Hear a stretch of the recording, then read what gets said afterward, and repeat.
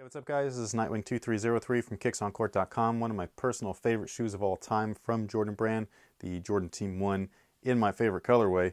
At least one of them. I shared this colorway with the reverse version of this, the white with the black. People that know this shoe know what I'm talking about. But anyways, these guys here just came in and I am super stoked. So let's just go ahead and get right into it. Alright guys, so here they are. These things are beautiful. They're just beautiful. I love this shoe so much. I'm actually wearing, what am I wearing today? The Nike Air Up, and I'm going to be changing into these as soon as I'm done with this video because I love this shoe that much. Like, these things are so sick. So, but yeah, this same exact thing as the white and UNC version, same tech specs and everything. You got that herringbone outsole, which you can see here. You got that TPU shank with that kind of like jersey looking material behind it, and then you have heel and forefoot zoom air, which feels really good. A lot of people were saying, hey, oh, these look really high off the ground and things like that. These actually are a little bit higher off the ground than the originals and the 2002 version. This whole shoe is a little bit bulkier than the original stuff, so they're not like a perfect like representation of what they used to be, but this is a good like replica type of version of the original shoe. So is it playable? It's totally playable. It's not a big deal. I've been playing in the white and UNC versions. This leather just needs a little bit extra time to break in because it's a lot stiffer than the old stuff. But other than that, I think that these things are just awesome. So but yeah, this is just a quick look. There you go. This colorway actually sold out a bunch of times. They're available now over at finishline.com. So, and I think Champs is also going to be getting a few pairs as well. As for their sizing, I do go down half a size. So I got an 8.5. These are actually an 8.5 as well.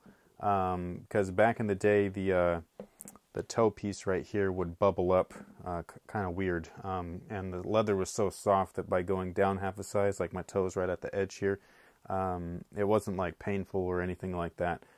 These guys here, they just run a little bit big, so I went down half a size from my usual size, and they look like extremely large in comparison. Again, same exact size, both of them, but these ones just look a lot bulkier and all that stuff. They sit up higher, and you know, the collar's higher, all that kind of stuff. So material is a little bit stiffer, things like that. But again, I love this shoe, so I'm not really like complaining. One of the things that I did notice though is that the whatever this is, the logos or branding on the new pair is a lot bigger. So you could tell that they like remolded everything. Also the way that these are shaped and things like that, you could tell as well. So here's the back here. Again, you can see everything's a little bit larger on the new version. The bubble here is not only bigger, but it also sticks out a lot more than this guy here. This one doesn't sit flush or anything, but it's not a huge bubble, and this is also yellowing up and got like moisture in there and all that kind of good stuff. So but yeah, these ones look though more like the originals, because the original of this colorway looked just like this, like with the white bottom, the white interior, and all that kind of stuff. So this one here was a little bit different, the 02 version. So here they look at the toe view. Again, this white midsole, or not midsole, the outsole is from the original stuff. So this 02 version, they changed that. That was something that actually bothered me about this release, but I wanted them so bad I didn't care. So I'm glad that these ones look like legit. But yeah, those are really the only real differences. You can see here some stuff on the bottom. Again, branding is a lot smaller on these guys than they are in here. But overall, same exact stuff. The only thing to consider if you used to play in these guys or the originals is that these ones are just a little bit stiffer and they just require a little bit of break-in time right from the get-go. But yeah, I went down half a size and they fit me perfectly. So, but yeah, these ones just look tiny in comparison to these, which is strange because, again, same exact size and all that kind of good stuff. Alright guys, so that pretty much takes care of everything. Again, this is one of my favorite shoes of all time. If you are interested in purchasing, you can get them at Finish Line. They're also going to be come available over at Champs in this colorway, the UNC colorway, as well as a brand new colorway that's like the Barons colorway. I posted that information actually on my Instagram. So Hopefully everybody that wanted a pair got a pair, and if you did not know about these shoes and you like them, you know, buy what you like. Don't worry about what other people are talking about.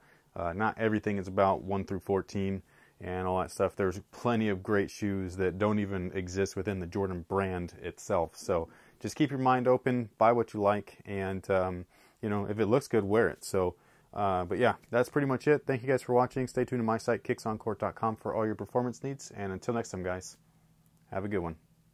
Hey, what's up, everybody? This is Nightwing2303 from kicksoncourt.com. Today we have a quick look at my personal... Just wanted to show you guys the shoe, do a quick comparison between these guys with the 2002 version, and then, you know, go on my way. So, thank you guys for... Hey, what's up, guys? This is Nightwing2303 from kicksoncourt.com. One of my very favorite,